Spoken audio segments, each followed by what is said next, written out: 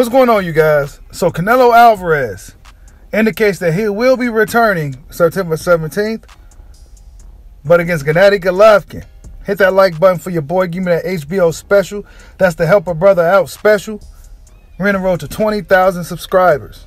But Canelo Alvarez, after his upset loss to Dmitry Bivol, fans questioned if Canelo was going to rematch Dmitry Bivol. Initially, Canelo seemed like he wanted to hop right back in there with him, right? Dmitry Bivol even entertained the idea of going down to 168.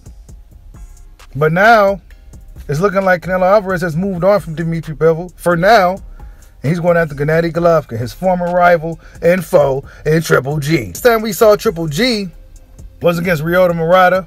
After a 2-year hiatus, he stopped Murata. I believe it was in the 6th, 7th round or something like that, maybe in the 9th round. He stopped Ryota Murata. And now Triple G has found himself in a position to become an undisputed champion at 168 pounds. Coming off a 2-year layoff, we haven't seen Triple G, and we haven't really seen the best of Triple G in quite some time. But yeah, this is how the politics of boxing go. This is why I say, what has he done? Who has he beat? You know, Triple G, he's a guy in the sport. But what has he done? Who has he beat? All that shit is bullshit. You know what I'm saying? Look at Dmitry Bivol. You know what I'm saying? Nobody really in America knew who he was.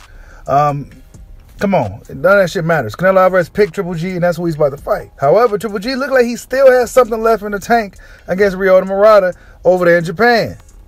But the trilogy fight between the two, long overdue. We've been waiting for this fight.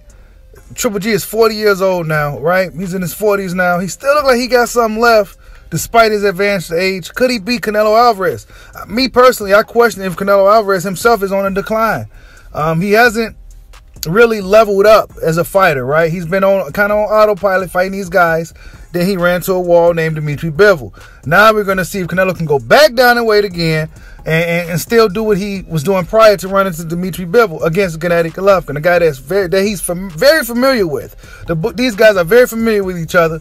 So we're going to pick up right where we left off with those guys. You know, it's going to be probably a tough fight. I don't know, man. Canelo Alvarez didn't do a lot of the things that he normally does. A lot of the head movement. He was kind of punching for arms and shit. You know, he didn't really, Canelo got to buckle back down and get back to what he used to do.